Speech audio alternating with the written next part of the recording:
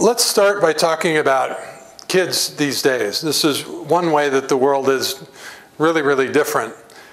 With my youngest daughter, we have spent the last year cataloging the story of young people that are charting their own course to a career they love. We've posted over 100 blogs in this Generation Do-It-Yourself series, and I want to quickly introduce you to 4 of those people that I think are illustrative.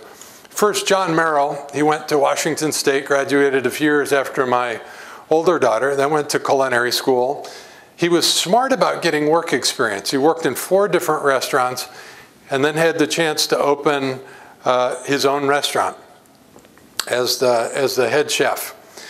He did it for 2 years, but something was itching at John, and so he sold everything. He quit, and he and his wife packed up, and they, for the last 3 years, have been traveling the world, filming a web series on cooking and travel. So an amazing sense of adventure for a kid who, 6 years out of school, seemed to have accomplished everything that he wanted to accomplish.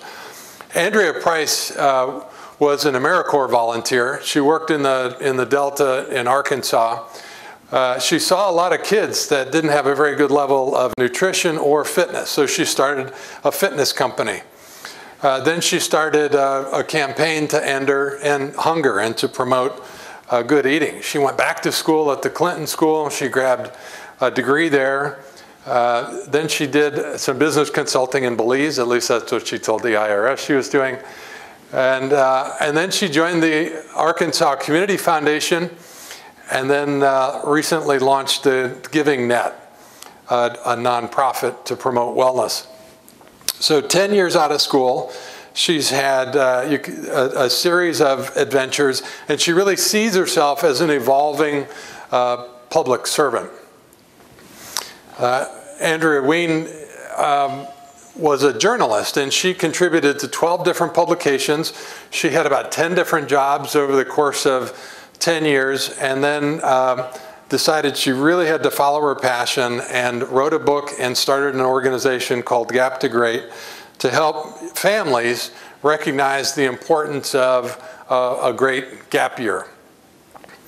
And then finally, Omar. Omar grew up in Switzerland. He went to an IB school there. He studied both law and business. He was convinced after flirting with particle physics that he wanted to be a human rights lawyer.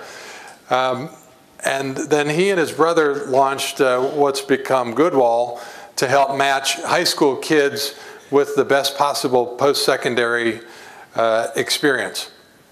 So when I look at young people like that, these are not average young people, obviously, but I think they're illustrative of what's happening. So what kinds of things did you see in common between these young people? What's that? Risk takers. Yeah, they are risk takers, right? One thing that I noticed is a lot of movement, right? These kids are changing jobs, if not careers, every year or two. They're driven by, I used to say passion, but it's less than that. It's really just curiosity. It's often a tap on the shoulder that won't go away, and that may develop into a passion. They're all impact focused. These are young people that really want to make a difference in the world, and they're quite entrepreneurial. As you said, they're risk takers. And you've noticed they have gone in and out of organizations. They work for other people, then they freelanced, and then they started in organizations. I think we're going to see a lot more young people that live like this. And so, first point is, are you preparing, is your school preparing young people for this kind of a work environment? I call it a project-based world, where your career is really increasingly a sequence of projects.